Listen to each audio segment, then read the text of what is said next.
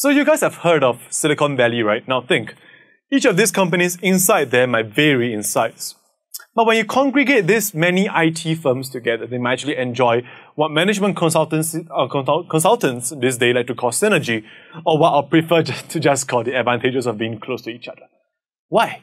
They can share best practices, they can share technology, they can share common services like data centers, security, mass import raw materials, okay, maybe not for Silicon Valley, but for something else like Jurong Island, and access a common pool of talent like investors, venture capitalists, or clients.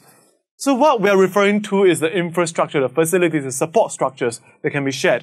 And governments nowadays try to foster an environment like this. So what is external economies of scale? It is when the firm's cost per unit of output decreases as the size of the industry grows, as more and more company comes in. So when Silicon Valley happens, instead of an IT firm stuck in the middle of Arizona, the cost of the firms actually decreases when more firm comes in. And that's why Silicon Valley is such an attractive place for IT firms.